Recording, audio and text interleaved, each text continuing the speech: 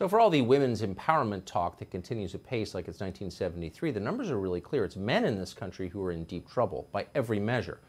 A couple years ago, we did a series called Men in America, which explained exactly how men are falling behind in this country.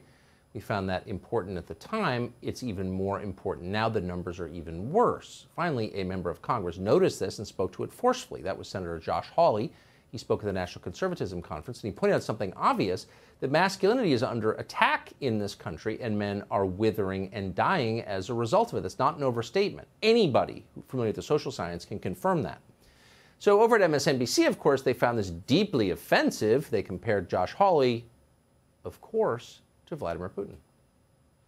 Josh Hawley, with his trademark laser-like precision, has honed in on the real front-burner issue in America, masculinity in this country. I am certainly not shocked that he said something this wacky, because he said stuff like this before. It's a couple of dashes of political extremism from a very, very cynical, Stanford-educated United States senator. It's a dollop of the type of rhetoric that you may hear in Vladimir Putin's Russia, that you may hear in Viktor Orban's Hungary, a fusion of these masculine notions, right? This is why you see Putin posing with tigers with his shirt off.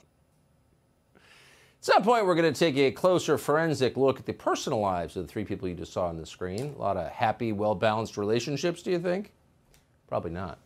Josh Hawley, by contrast, is the senator from Missouri about whom they were complaining. He joins us tonight. Senator, thanks so much for coming on. So you felt moved to defend masculinity. How come? Well, because it's in crisis. Men are in crisis, Tucker, as you pointed out. I mean, listen, we've got at least 16 million men in this country who are out of the labor force. They're not just unemployed. They're not even trying to work. And I'm talking about able-bodied men, prime-age men. We have an epidemic of fatherlessness in this country. And what's the left saying?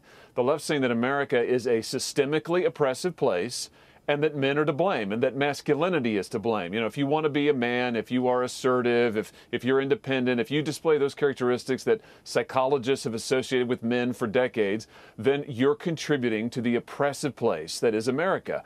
That just isn't true, and it's time that we call that out, and it's time that we say to young men in particular, we need you. We need you to be responsible, we need you to get a job, and you can make this country a better place by being who you were meant to be, and we should call men to that.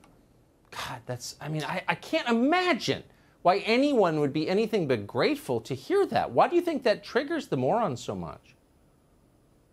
Well, because the left, they hate this country, but they don't believe in gender. You know, I mean, they're trying to do away with gender, and they don't believe in manhood or womanhood. I mean, these are the same people who are trying to do away with women's sports, let's not forget, Tucker. Right. So this is a war on gender all the way around, and I think the idea of having independent men, and independent women for that matter, but independent men who would actually go to work and be responsible and contribute to their families and contribute to society, the left finds that scary because those are not the kind of people who will just be told to fall in line by the government and do whatever the government says to do. And the left doesn't want that. They don't believe in manhood at all. They think it's inherently oppressive. We've got to call them out on these falsehoods, and they are false, and we've got to call men to responsibility.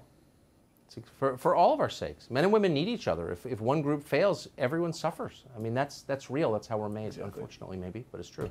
Senator Hawley, I appreciate your coming on tonight and for the truth that you're telling about that. Thank you.